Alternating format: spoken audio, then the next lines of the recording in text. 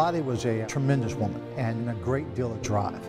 Her work ethic, she was very, very energetic, and she was tireless. She was passionate. She was willing to speak out. Loti Falk was also courageous, and she shared a vision to begin a professional ballet company in the city of Pittsburgh. Without Loti, there would have not been a company. She knew that the city was in need of a dance company, and she was at a time in her life when it was something that she wanted to do.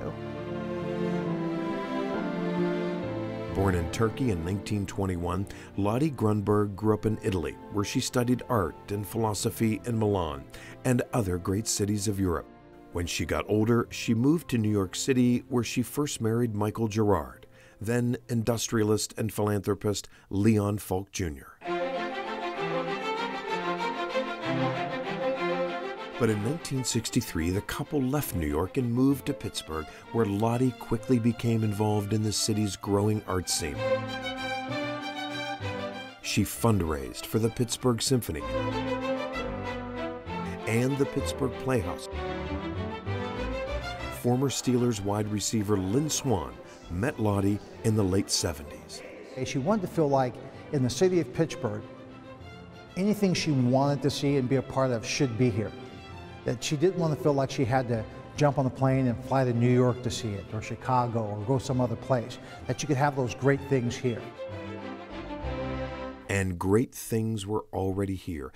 The city had an opera, a symphony, and Major League football and baseball teams, but no ballet company. But in 1969, Loti was approached by a choreographer and dancer from Yugoslavia about starting Pittsburgh Ballet Theatre. So I went to Loti Falk and said, I would like to invite you to be the president of the board of Pittsburgh Ballet Theatre. And she said, well, I will talk with my husband and think about it. So she got good reports about me, and she accepted.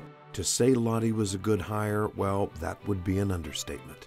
Under her guidance and perseverance, Pittsburgh Ballet Theatre was able to move its studios from Point Park College to the Boulevard of the Allies, and then to its now permanent location on Liberty Avenue in the Strip District. Loti and her husband Leon purchased this building, and she raised the money to renovate it into the studios that it is today. It was a bus warehouse when it was purchased. Janet Groom Campbell has been with the ballet for more than 4 decades. She's the company's costumier. Loti hired her in 1973. When you watched how hard she worked, you knew that if you wanted to stay here, you had to work just as hard, because she was a very, very hard worker. Oh, Loti, she was incredible. She did everything. You know, I mean, she was a fundraiser. She was doing it, overseeing it. Without her, it's difficult to think of what kind of ballet we would have in Pittsburgh today. Richard Simmons first met Loti while they were on the board of the Pittsburgh Symphony Orchestra. He's a longtime supporter of the performing arts in Western Pennsylvania and is chairman of the Symphony's board.